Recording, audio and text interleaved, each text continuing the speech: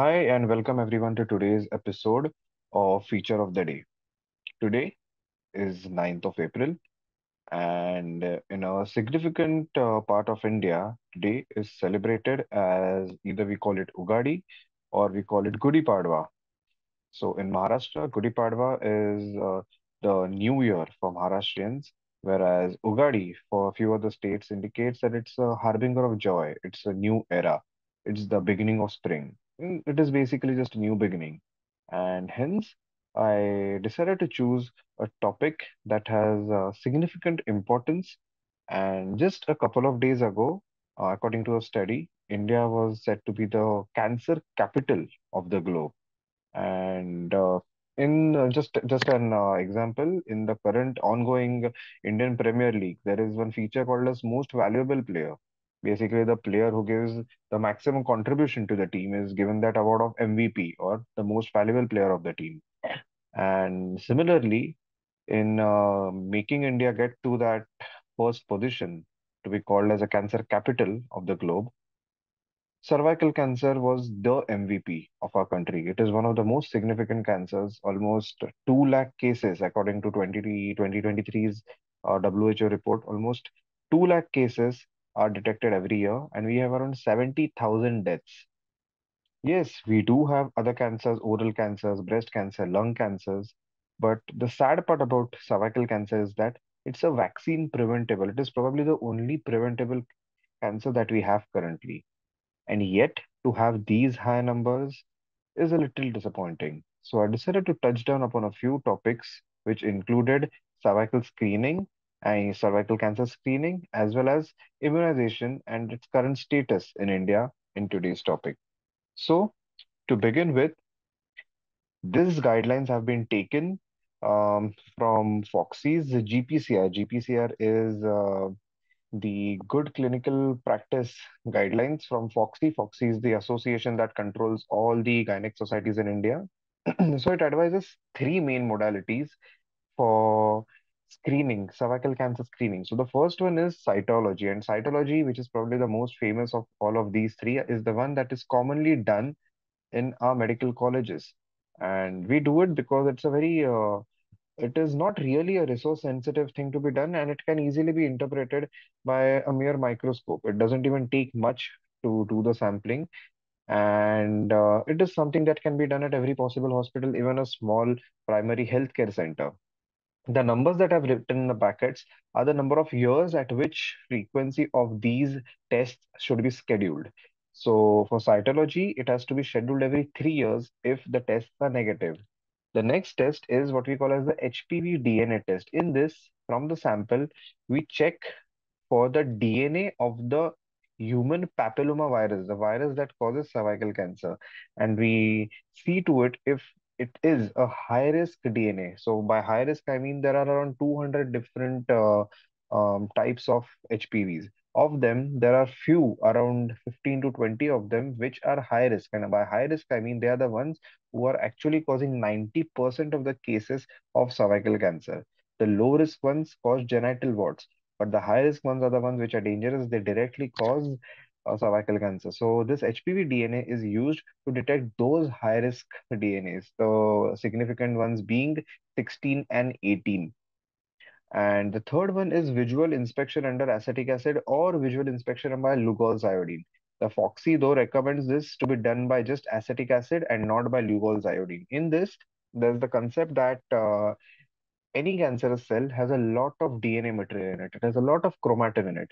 So whenever you're putting any acid on it, in this case, we use acetic acid of almost 0.5% concentration. This chromatin or this DNA material gets coagulated, and we can see it as a white spot wherever these cells are present, wherever these malignant cells are present. Similarly, by doing it with Lugol's iodine, therein the Lugol's iodine, as we have read, is the one that stains glycogen or glucose stores. So, on the contrary to what we had in acetic acid, that it stained the malignant cells, in this, the Lugol's iodine stains the normal cells and it leaves the patches of on places where there are no malignant cells. And we call the classic appearance, the yellowishness, the yellow color that we see with Lugol's in our normal cells, we call it, it's a mahogany, yeah, mahogany yellow color that we classically see. In visual inspection with acetic acid, we see classical coagulation, we see white spots. It is also to be done every 5 years, but it's very much a thing now that is done only in lower resource settings. We now ideally prefer to do either cytology or HPV DNA, or we can combine them both and do something called as a co-test. It has much higher sensitivity and specificity, and it also can be repeated every 5 years.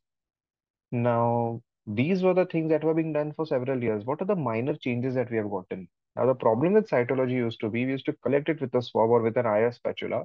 We used to smear it on a slide, and then we used to send it to the lab for testing. Now, there were multiple problems that were arising. The first one was by collection using a swab or an IR spatula. A lot of cells used to be left behind. It's an exfoliative test. Basically, जो cells गिरे हुए हैं in the cervical area or in the vagina are the ones that we take for testing, and a lot of cells would be left behind. So probably a patient was getting a falsely negative report, which meant that the patient probably could have had cancer, but it was not being detected because we weren't collecting the entire sample. Plus, after putting it on the slide, it used to get dried by the air. So by the time the sample reached the laboratory, a lot of sample would either be wasted or the sample just would not be adequate enough on the slide to be good enough for interpretation. So the amount of inadequate samples was increasing, and we just had a 10 to 20% yield of good quality reports of this. So what we decided to do is we decided to introduce a liquid media. In this liquid media, we use a brush. We use a brush to take a swab. So this brush not only collects the endocervical cells, but also the ectocervical cells, and we put it in a liquid media. Now, in this liquid media, there is no risk of loss of cells because it is getting all adhered to the brush, and we are putting it inside a jar that contains a liquid, what we call as LBC, liquid-based cytology. LBC is the way we do it now. LBC PAP or LBC HPV DNA is what we do now. So liquid-based cytology is what we do now. So in that liquid, the amount of cells that were being wasted was also reduced. And so from that 10 to 20% of the yield, now we started getting almost 80 to 90% of yield of reports. And hence it is practiced or it is used now. The only problem is that it is a slightly expensive test and is not afforded at all the centers. So these are the modalities that are advised in India for screening. The first is cytology, wherein you just take whereas you collect the cells that have been shedded by the cervix. It is exfoliative cytology, or you test for the HPV DNA by doing a PCR, that is polymerase chain reaction test, or you do visual inspection with acetic acid. This is about screening. We'll be covering about what are the treatments for each modality of screening and what is to be done next in a separate lecture on our application. Apart from that, in the vaccination, currently our government just recently in this budget, the budget that was announced by our finance minister, she announced that our country has now not only started producing its own endogenous vaccine called as Servavac, which is a quadrivalent. The numbers here indicate the valency. By valency, I mean how many different DNAs do these vaccines cover. So it can be either a bivalent one, which covers 16 and 18, or it can be a quadrivalent one, which covers 6, 11, 18, and 16. Or it can cover a nonavalent one, which covers nine different subspecies, which includes 6, 11, 18, 16, 31, 33, 45, 53, many more of them. So basically nine major variants, and we call it Gardasil, whereas the one that is significant over here is Servavac. Now, Servavac is a thing that is produced in India by an Indian company, and it has now been put into the national immunization schedule as well for girls. Though it is advised that even boys take it because it reduces the risk of penile cancer and also the transmission of this HPV virus to women. But currently, in the national immunization schedule, it has been introduced for girls in the age of 9 to 15. The significance of this age is that these are the girls who are still yet to have the onset of sexual activity. So when you give this vaccine prior to the onset of sexual activity, it has maximum benefit. Whereas if you're giving it at a later age after a female has had a sexual activity earlier, the efficacy significantly reduces. Also, in this age group, you just need to give two intramuscular doses 6 months apart. Whereas when the patient is more than 15 years till the age of 27, you have to give three doses for them at 0, 1, and 6 months of interval. After 27 years of age, most women have had their sexual activity, the onset of sexual activity, and it makes no real sense to be giving them these vaccines because the efficacy is going to be very, very poor. So that is it for this feature of the day. So we spoke about not only modalities of screening today, which included cytology, HPV DNA, and visual inspection with acetic acid. We also spoke of HPV vaccination. In that, the significant one is Sarvavac that has been introduced by an Indian company, and it is now included for free in the national immunization program as well. It will be given to girls in the age group of 9 to 15 years of age, and it will be given in the form of two doses, 6 months apart.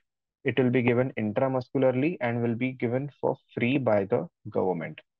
So, thank you for your listening today. I hope with this lecture we can bring in a new change in our family. We have several girls in our family, we have women in our family. So, for those young girls, we can definitely advocate this vaccine. We can be the ones who administer them, we can be the one who encourages them to recommend it to their friends, into their school, and increase the awareness. And for the women, we have our aunts, we have our sisters, we have our mothers.